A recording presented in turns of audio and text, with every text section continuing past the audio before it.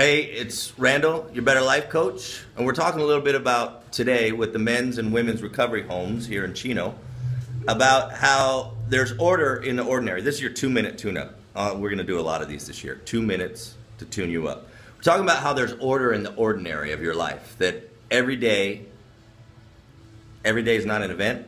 Every day is not a banquet. It's not all, woo! Sometimes the big is in the little things. So the more we pay attention to what's going on in the day-to-day parts of our lives, and we allow patience, and we're patient in the process, even though we may not like the current step that we're at, you never know what's going to develop from something that's ordinary into something that's extraordinary. Sometimes the common can turn into an uncommon experience and take you where you never dreamed that you could go, possibly in your entire lifetime.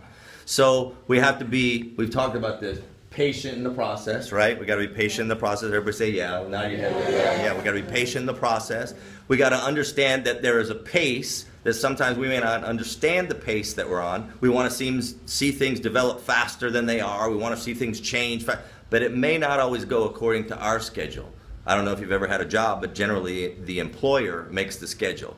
And so in our case, if you're walking with God, God is the one who makes our schedule. And so we want to see things specifically, but it may be up to Him as to when those things happen. So in the process, we know that Psalms 37:23 says that our steps are ordered by the Lord.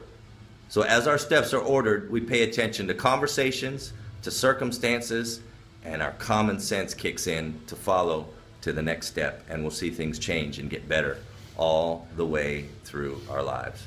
So as I leave you today, and we all leave you, we want to tell you that as we walk this step-by-step life, you'll get to where you want to be. You'll see a better life than you ever dreamed of. But we have to understand that there is order in the ordinary. This has been your 2-minute tune-up. Hope you liked it. See you soon.